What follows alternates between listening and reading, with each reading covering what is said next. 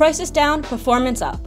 Welcome to our comparison video between the RS3 M 2020 and the QiYi MS 3x3. We picked these two cubes to compare because we think they are easily the two best magnetic economy cubes on the market right now. Both are under $10 on TheCubicle and have been getting a lot of attention lately, from beginners all the way to professional speed cubers. Let's start with the basics. The RS3 M 2020 is made by MoYu. It retails for $8.99, weighs 86 grams, and measures 56 millimeters across. The texture is slightly frosted, but that smooths out after use. The magnet strength is on the lighter side. The MS 3x3 is made by QiYi, retailing at $7.99. This cube weighs 82 grams and is also 56 millimeters across. The texture of the MS's plastic is smooth. The magnet strength is medium strong. As far as options go, the MS comes in black and stickerless. The RS3 M 2020 only comes in stickerless, but has a dual adjustment feature that you can use to adjust elasticity. This was a feature usually reserved for fancy high-end puzzles, but MoYu did us a favor and included it with the RS3 M 2020. Now, let's hear from two speedcubers in our office who made these puzzles.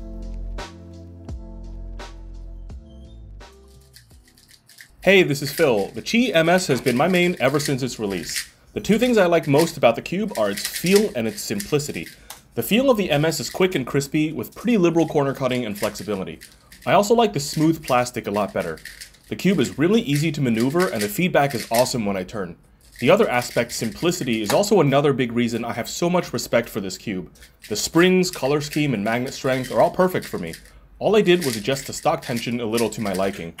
I lubed my MS with cubicle weight 4 and DNM37, a very simple combination. Not having to adjust my cube very much and being able to just go and solve gives me a ton of peace of mind.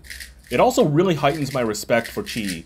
It really shows the company's deep understanding of product design. Making something so likable with minimal setup is tough, and I think QiYi did an outstanding job. One complaint I do have about this cube would be its lack of stability, especially on the M slices. I get most of my lockups on the M-slice algs if I'm trying to cut corners too aggressively. The lack of stability is a minor problem though. I'm generally a very careful turner and I get very good times on the QiYi MS for myself. I highly recommend this model. Hey everyone, it's Damian. Firstly, I cannot get over how much I enjoy solving the RS3 M. But let's start with some potential negatives. It has lightly frosted plastic, and this seems to be a problem for some people.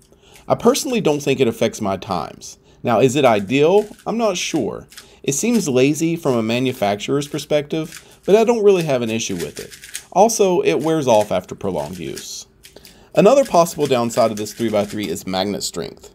It comes with very small 3x1mm magnets installed, which are honestly the weakest I've ever felt in a puzzle. They still serve their purpose of adding stability and turning accuracy, just to a lesser degree. I've remedied this problem on my personal RS3 by simply dropping some very small magnets in the edges. No glue, no worries about polarity, just drop them in. But other than those two small issues, this puzzle is absolutely perfect for me. The turning is fantastic and corner cutting is comparable to the best I've ever seen. We're talking line to line reverse and well over 45 forward. Even though this is a budget cube, everything about it screams premium. It doesn't have that cheap, thin plastic feel you get with some budget puzzles, and it even has a spring compression system. This is currently the cheapest puzzle available where you can get that feature. The plush, smooth feel of this cube actually has me practicing 3x3 again. And I'm excited every time I pick up the puzzle because I know it's going to be a good experience. And all of this can be yours for just $8.99.